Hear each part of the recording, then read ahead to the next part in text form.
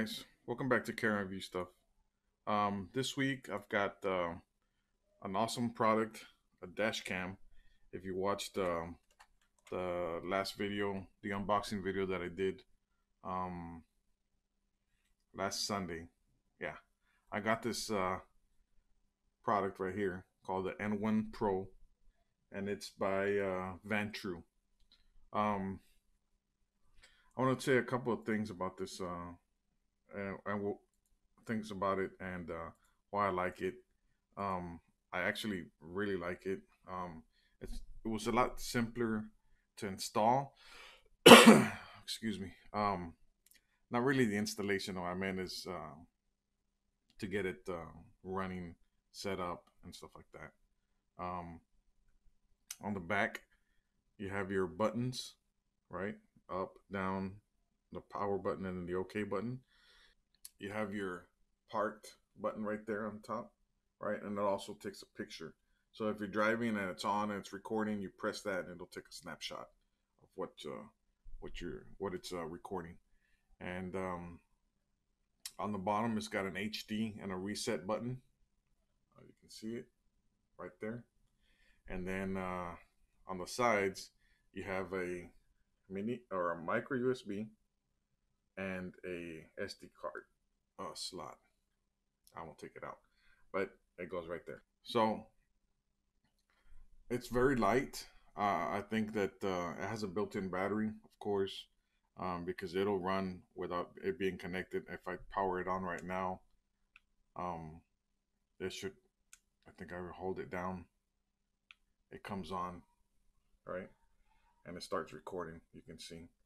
So I'm gonna show you some video on what it recorded the last couple of days, and automatically as soon as you turn on your vehicle, it kicks on and it starts recording, and it cuts it at every 3 minutes.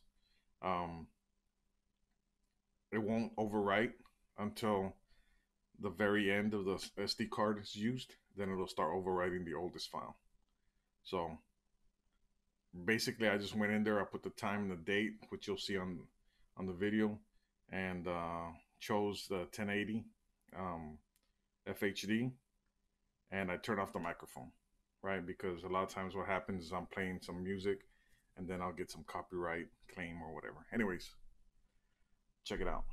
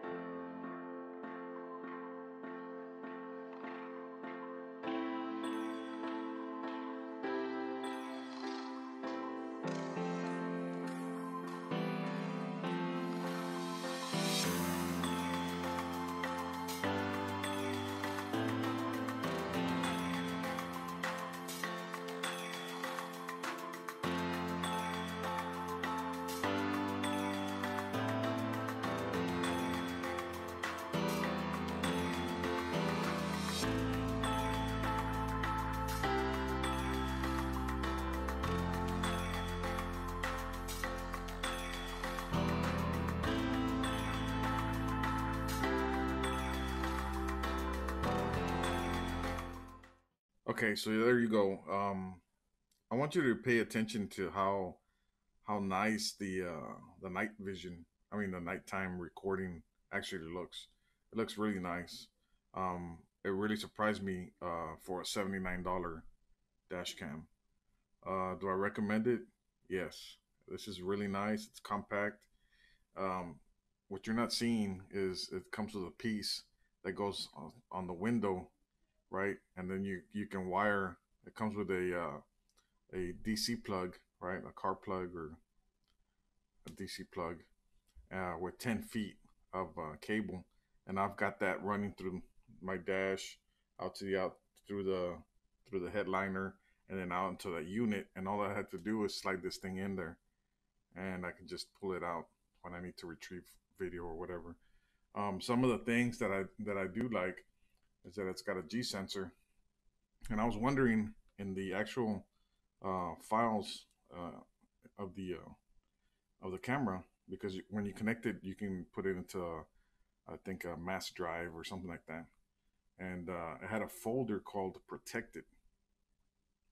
So I I had forgotten about that, but I saw there was two files in there, and that's probably the files that you see is when I hit uh, like a curb or something, and the whole thing shakes, and so it automatically saves those 3 minutes into a protected file, protected folder in the storage system itself.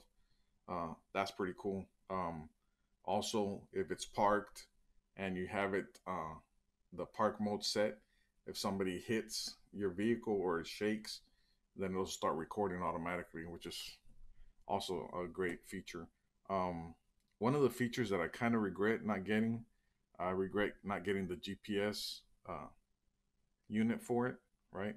Which allows you to post your speed, um, your location, in case something does happen. Um, I think that comes in very handy. And what else can I say about it? The other thing here in Houston is it's super hot, so it comes with a I forgot what it's called. It is called the heat resistant CPU, right?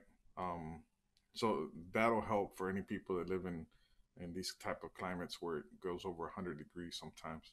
So all in all, I really like this camera. Um, I think it's it's actually really good for the $79. Like I said, I do regret not getting the GPS for it, but I mean I'm happy with it. And you saw the video; it looks really good, really sharp. Um, it has a even has like an 18-month warranty, and it has a Sony sensor also. What was it? It's an f1.8 sensor with a 160-degree view. I really like it. You guys should check it out. I'll put a link below, and don't forget to like and subscribe. Peace.